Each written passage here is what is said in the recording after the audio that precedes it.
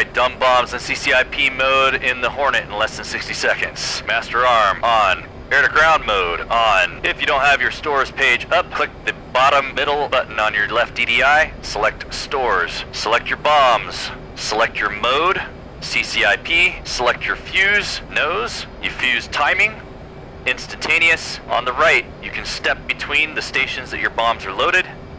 Select UFC to change your ripple if you need to, quantity, and multiples. On your HUD, you now have a fall line and a release queue. If your release queue is present, it means you're not at the correct parameters to drop immediately. You will need to point your nose down towards the target until the release queue has hit the bottom of the fall line and you get a crosshair. Once you get your crosshair, it'll start to climb. Put the crosshair on the target and use weapon release. Altitude. Altitude. That's it. Hope this helps.